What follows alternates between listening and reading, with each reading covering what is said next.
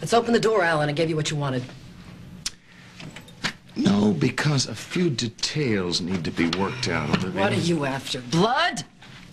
I just want to know what you're going to say to Bill, to tell him that he won't be Emma's daddy. Well, that's easy. I'll just tell him that you're a heartless, sadistic SOB, and I realized that if I didn't want to lose my daughter completely, I had to do what the great and powerful Alan commanded. How's that? Leave me out of it. I don't want Bill blaming me. You want me to make Bill think this is what I want?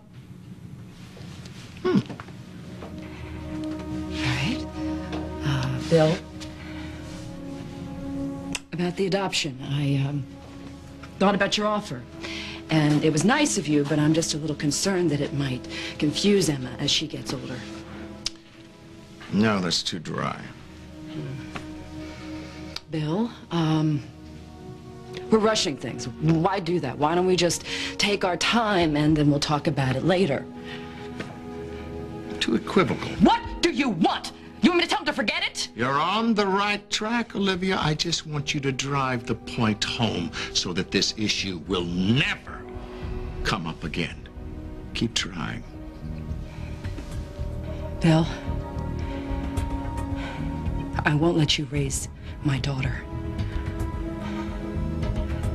I don't think you're right for her. And I don't love you enough to have you be her father. Make it my daughter with Philip. The real father should be mentioned in there somewhere.